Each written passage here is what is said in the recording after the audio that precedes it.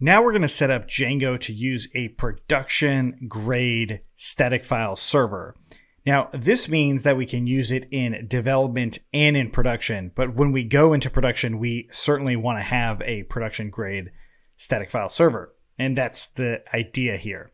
So this same concept, once we actually do it once, you can do it multiple times for your different environments if you need. If you don't need to do that, you can use the same one for both environments, for both development and production. I think better practice is to have different environments, and we'll talk about some strategies on how to do that. So to get this going, we are going to be using this blog post right here, and more specifically, the DigitalOcean Spaces service. Now, the DigitalOcean Spaces service is object storage. It's an S3 capable storage. So if you've ever used AWS S3 or Amazon Web Services S3, this is a drop-in replacement for that. You just need to change a few configuration items and then you're ready to go. So now what we want to do after you reference this blog post, feel free to use this in the future. That's kind of the point of it. But we're going to be going through this one in this actual video. And now let's go ahead and jump into our DigitalOcean console and navigate down to Spaces. Now this alone has nothing to do with @platform itself. This is isolated, it's completely separate. And really, if this is all you use on DigitalOcean, that's probably generally okay too, because it works really well with Django as its own service. And it also works really well with your @platform service, which is what I'm sort of assuming you're doing. And so now we're going to go ahead and create a space. So initially, you're going to have to choose a data center region. Now, this region, to me, should be as close to you physically as possible. That's actually not entirely needed if you end up activating the content delivery network, which is something I intend to do. A content delivery network will actually bring your static files all around the globe to make it really easy for your users to access them, which is really, really nice, easy and fast. But of course, we don't actually have a subdomain just yet, so we're not going to set up the content delivery network part. So the question, of course, is which data center region are you going to choose? I'm going to choose New York because it's number one, the closest to me in Texas here. And then number two, my actual platform app is also in New York. So I'm just kind of keeping those together just for my own purposes. Now, allow file listing. We actually don't need either one of these. It's kind of like, hey, do you want to allow people to see the name and size and other metadata of these files? Not actually see the files, but just actually that general data. I'm just going to leave it restricted. Next, we're going to choose a unique file name for this. And in this case, I'm going to call it try Django, right? And so notice this space origin URL. This is something that's going to be important. So I'm going to go ahead and copy it.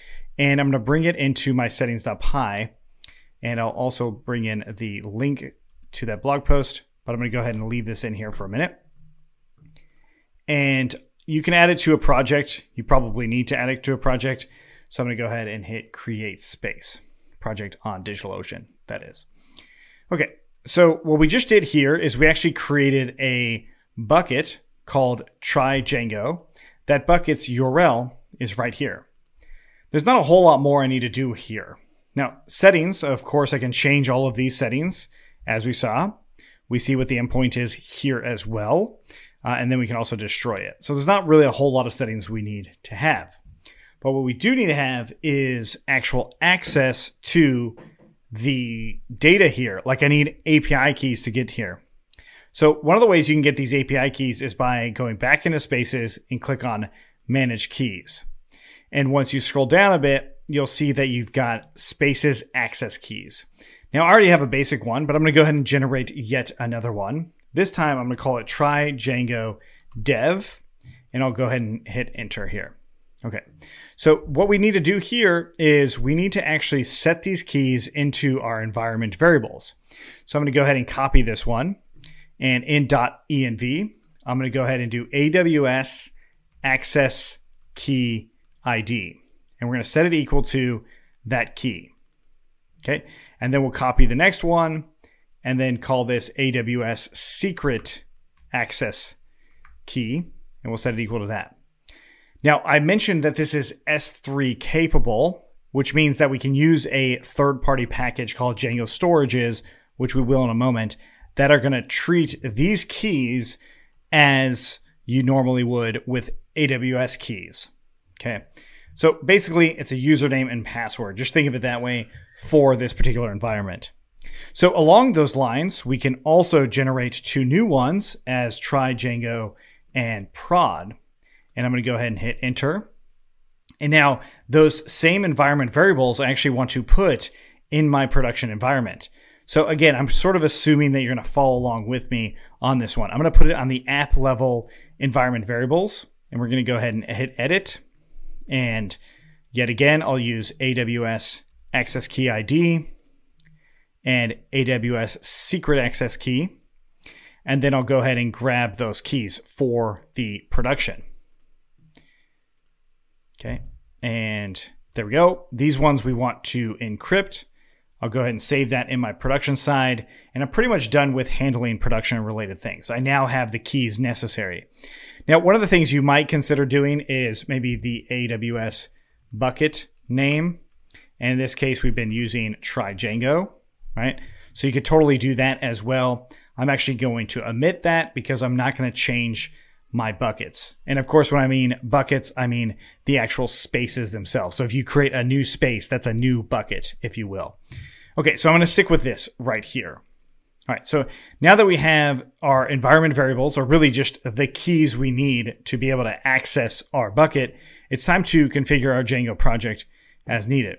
So we're going to go ahead and run pip install Django-storages and Boto3. This will install these two different packages. Okay, so Django Storages itself has a bunch of configuration options for Aws S3, as we see here. And this is essentially what we're doing. It does have one for DigitalOcean as well, but this is essentially what we're also doing. And notice that it's really just saying, hey, go look at the S3 docs. So that's kind of the key here as to what we're trying to implement. So it's really cool. It's really, really useful to use Django Storages because it just makes things a lot easier on us. Okay, and so now that we've installed those things, I'm also going to run pip install upgrade pip to get rid of that warning.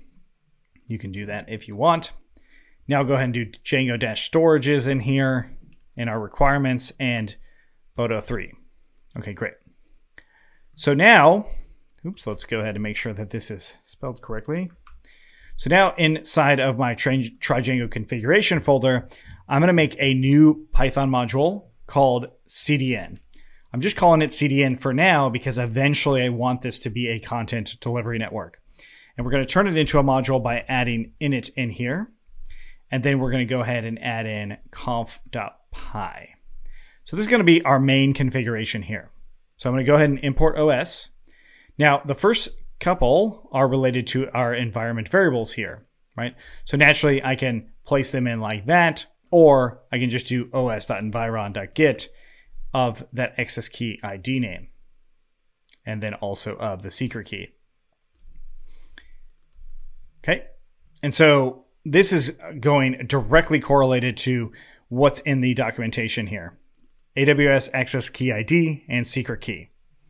Okay, so the next part is going to be our bucket name. We will use that. So AWS storage bucket name. And this is, in my case, it's try Django. You will not be able to use try Django because I just did, at least in this region. It might work in another region, but this region is now mine. You won't be able to do it. You might be able to do it try Django-3 or something like that, but it has to be unique across this entire system. Next, we're going to do the Aws S3 Endpoint URL. And this is actually accessible in a couple places. First off, I could literally just go into my settings again and copy this and do https:// There you go. So that's all we really need for the Aws S3 endpoint. And there are a couple other settings that you might end up using. I'll just go ahead and copy and paste them. Something like this, where you have the actual location available with the bucket name and the endpoint. And then you can also set cache control parameters to where it'll actually be cached for up to a day or so. Cool, so that's those things. Next, what we need to do is come into our CDN and do backends.py. So what this is actually where we're going to end up storing our static files and our media files. Media files are where we actually upload user uploaded files. So in a file field or an image field, something we haven't covered just yet because we haven't set this part up. So what I'm going to do here is do from storages.backends and then s.s3 boto3. We're going to import the s3 boto3 storage class. And then we're going to go ahead and define these. So static root is going to be static root s3 boto3 storage. And we just set in the location of being static. That means that on my actual static file server inside of here, inside of these files, it's going to automatically have a folder in here called static for those. And then the next one would be our media root being anything that's uploaded through a file field in a model. It's going to automatically go there. Cool. And so back into our configuration, we actually want to reference those locations, right? And so what I'm going to do here is I'm going to add in my default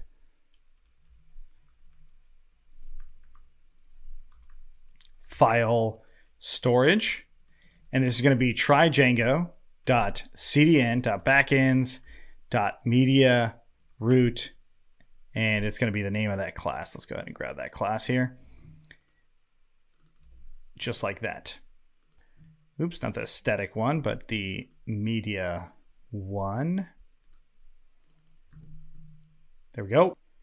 And then we're going to do something very similar to this. I should say default. And we're going to call this now static files storage. And we'll grab the static file storage class. Okay. So these two are the configuration settings that need to happen to tell Django to use these classes, which really includes the locations that we want to store those items in. Now we could change those locations, right? So if you wanted to, you could say user uploads or something like that.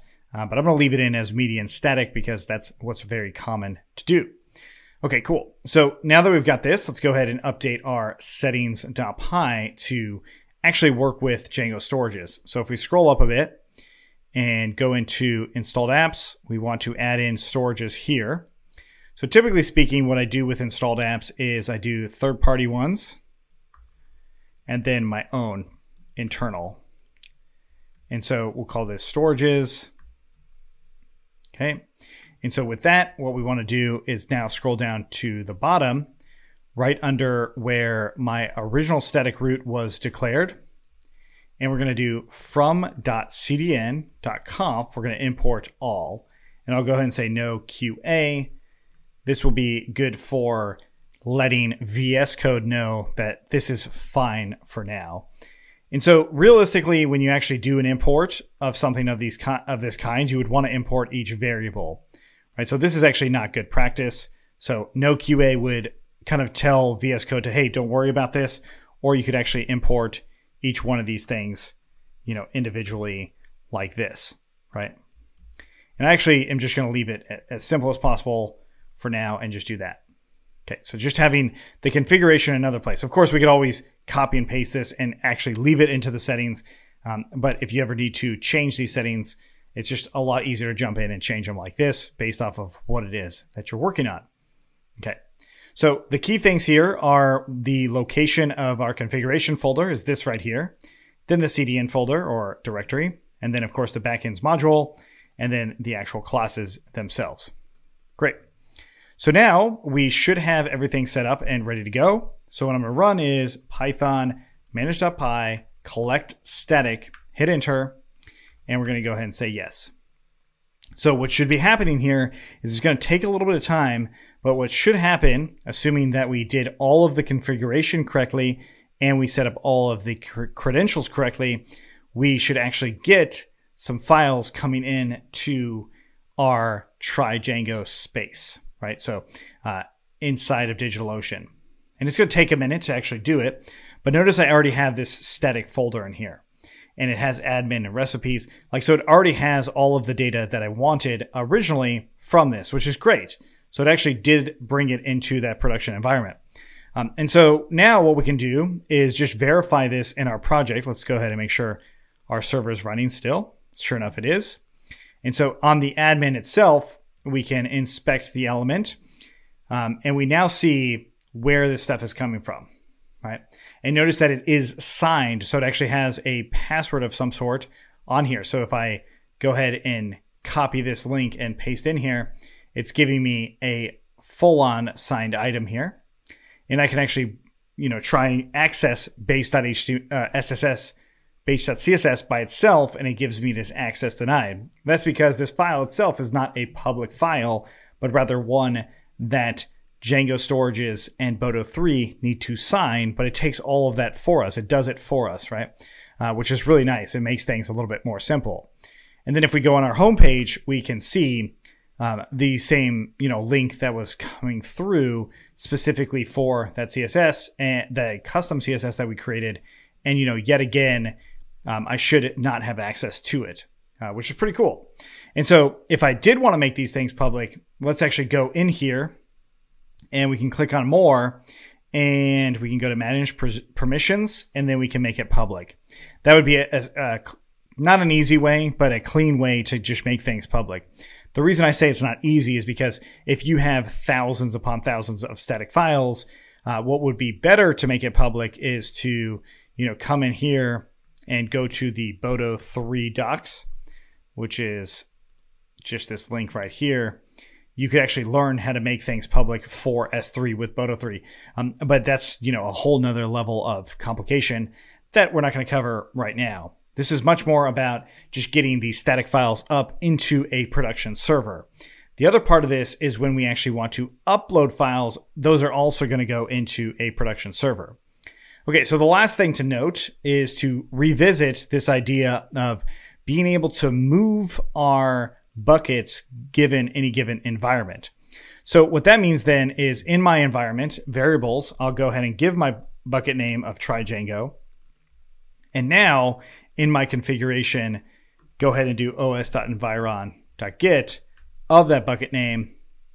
And then we can use that same bucket name in this AWS location here. Okay, so now it's definitely based off of environment variables. So since I did change that, I also want to change that in my production server just to make sure it happens in there as well. And so we're going to go ahead and hit edit and AWS bucket name, try Django. This one I'm not going to actually encrypt. I'm just going to go ahead and save it. Now, my GitHub is having authentication errors for this particular project. So no worries to me that this isn't working yet. We will actually redeploy the project. But I want to get in the habit of adding the environment variables when necessary. And so now it's actually very, scalable, or at least very easy to change environments in production. So I could actually change from this try Django one and consider maybe a production version of it. And then the other part of this is the environment variable that we had in here, which disabled our collect static. I can now turn that off because I now would have an actual place for collect static to go. There's actually a production grade place for it to go, which I think is also pretty cool. So that's getting our static files set up into production and as well as development environments. So let me know if you have any questions on that one. Otherwise, let's keep going.